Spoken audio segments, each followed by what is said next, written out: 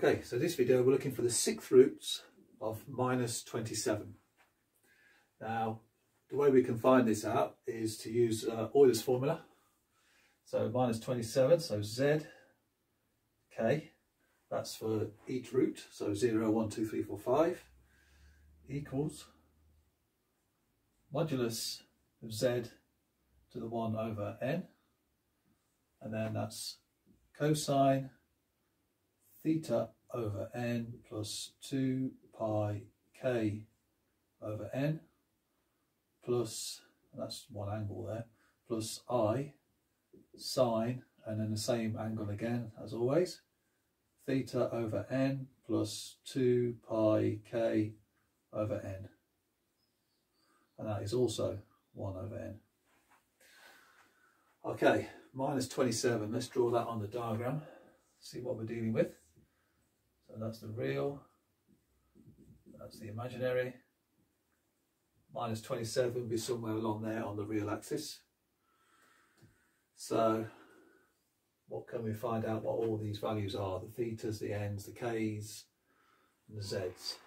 Well, z is our complex number, which is minus 27. N is the number of roots, so n equals 6. Theta is the angle of our complex number, so our angle is this angle here from the positive real axis to wherever our line goes out to. Well, this is simply pi, so theta equals pi. And then k is just the iterations, so k equals 0, 1, 2, 3, 4 and 5. That's the 6 iterations from 0 to 5. Okay, well, modulus of z in this case is pretty easy. So we know that modulus of z is just 27. So it's just the absolute value of minus 27. So let's plug this in now. Z to the k equals 27 to the 1 over 6. That is 6. Cosine theta over n, pi over 6, plus 2 pi k over n. So 2 pi k, so 2 pi times k over n, that's over 6. So that could be pi k over 3 plus I sine pi over 6, that's 6 or better, plus 2 pi k, well that's just pi k, isn't it, because we're going to put the 3 on the bottom, make sure the angle's the same, and the 1 over n, that's it already distributed with the n's on the bottom. Okay, so now what we need to do now, 27 to the 1/6. Well, what we can say is, using the laws of indices, 27 to the power of 1/3 to the power of 1/2 equals 27 to the 1/6. Well, 27 cube root is 3, and then half is square root, so square root of 3 goes in here, so square root of 3. And then we'll do the iterations from k from 0, 1, 2, 3, 4, 5. So z 0, so root 3 cosine, and then when k is 0, this term disappears.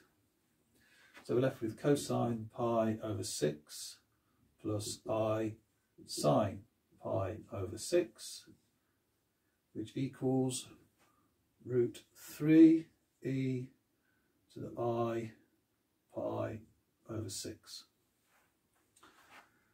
Okay, Z1,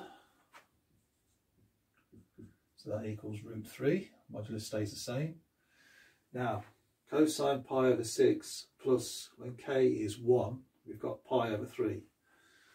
So pi over 6 plus pi over 3 equals 1 over 6 plus 2 over 6 equals 1/2. So that's cosine pi over 2 plus I sine pi over 2, which equals root 3 e to the I pi over 2. Okay, so 2. Again, square root of 3. Cosine. This time k is 2. So now we've got pi over 6 plus 2 pi over 3. So that is 1 over 6 plus 4 over 6, which equals 5 over 6. Okay, so now we see a pattern here. So 1, 3 over 6, 5 over 6.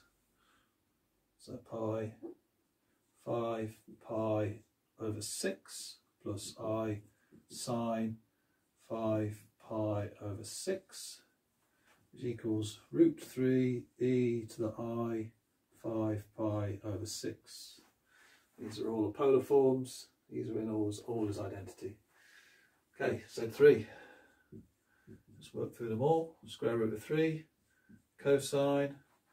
So we've got 1 6, 3 6, 5 6. So now we're going to be in 7 6. Sine 7 pi over 6, which equals root 3 e to the I 7 pi over 6.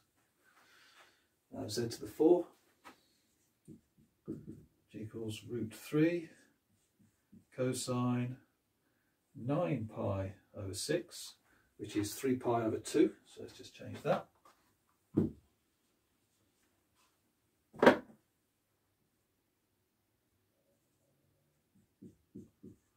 Plus I sine 3 pi over 2, which equals root 3 e to the I 3 pi over 2.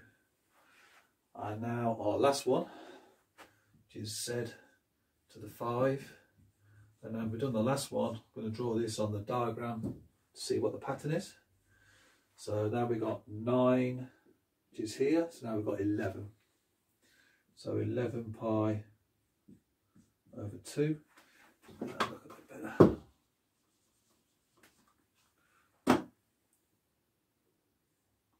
Cosine 11 pi over 2 plus I sine 11 pi.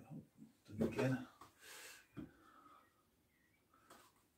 11 pi over 2, which equals root 3 e to the I 11 pi over 2.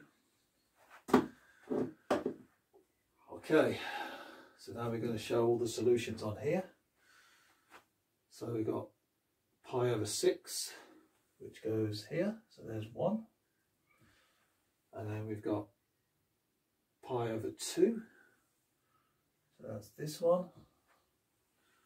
5 pi over 6, which goes along here.